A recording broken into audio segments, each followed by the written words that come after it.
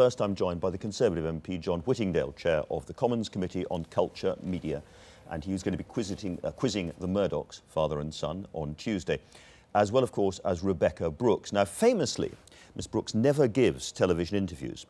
But this is actually not quite true, because she did once talk to my predecessor, David Frost, back in 2001.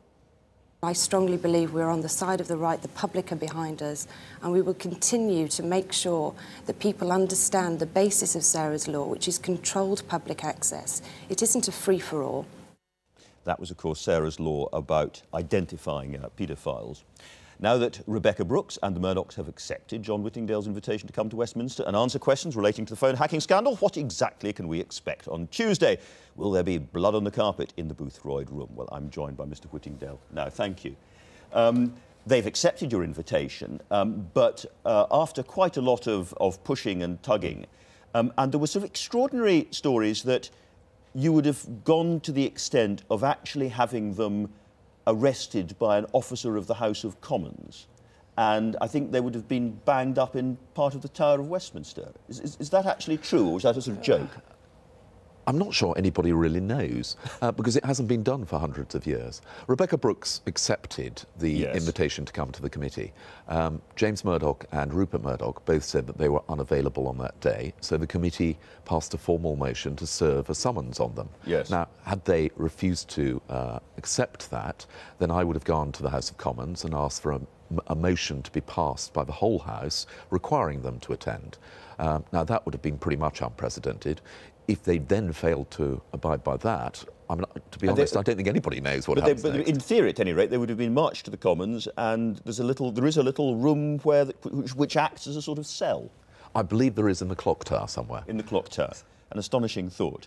Anyway, they are coming. They're coming on Tuesday. And are they all going to sort of sit in front of you together, or do you know how you're going to proceed? I think that, particularly now the situation's changed slightly, that Rebekah Brooks is no longer an employee of News Corp. I think we would probably want to talk to her separately from Rupert and James Murdoch. Yeah. Now, one of the things that you're going to have to be very careful about is not prejudging the judicial inquiry and so on. But presumably, one of the great questions is about this very large number of emails which were being held by News International's lawyers, Harbottle and whatever they're called, for years without being acknowledged or analysed. Is that sort of at the heart of what you're going to be looking at? This is such a immensely complicated saga, and there are a vast number of questions. That most certainly is one of them, because we looked at all of this 2 years ago when we had an inquiry, which was when we were assured by all of our witnesses that nobody had any involvement. It was all down to one man. Now, at that time, we were told 2,500 emails had been gone through in with great care, and no evidence had ever emerged that there was any involvement outside of Clive Goodman. So, yes, we will certainly want to be asking, if that was the case, how come now suddenly all this is coming out? What would make a good day for the committee in terms of, you know, the breakthrough answers that you'd like to get? Well, I mean, I think the sole purpose of the committee is to try and get closer to what actually happened and to uncover the truth.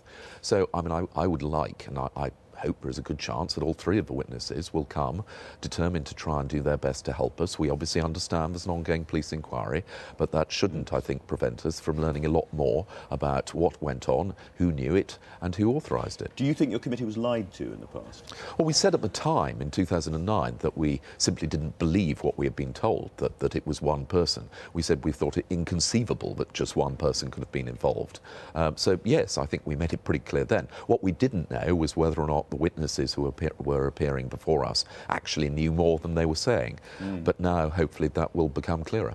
James Murdoch himself has said the committee, or at least Parliament, was misled. So, essentially, he's told us we were. Right. You've got a lot of advice, helpful advice, no doubt, in all the days newspapers about what to ask and so on, but also about the tone of the committee.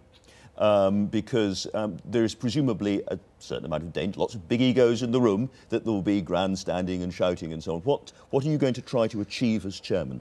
Well, what I don't want us to be a lynch mob. On the other hand, I don't want us to let them off without properly addressing the questions which we have.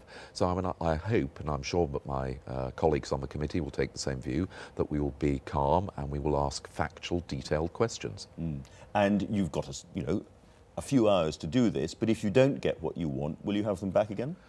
Well, obviously, I mean, it's far too soon to say that. I mean, we have to bear in mind there is a judicial inquiry, and the judicial inquiry will obviously have more powers than a select committee. It will take much longer. So, I mean, I think the full picture will never emerge, well, not emerge until that inquiry is complete. Yes. Now, you heard on the news there was comment about you being a close friend of Rebecca. You're on her Facebook page. I'm slightly shocked that you have a Facebook page, to be honest. I have 570 friends on Facebook. Whether or not Rebecca Brooks is still one of them, I rather doubt, since I have summoned her to appear before me.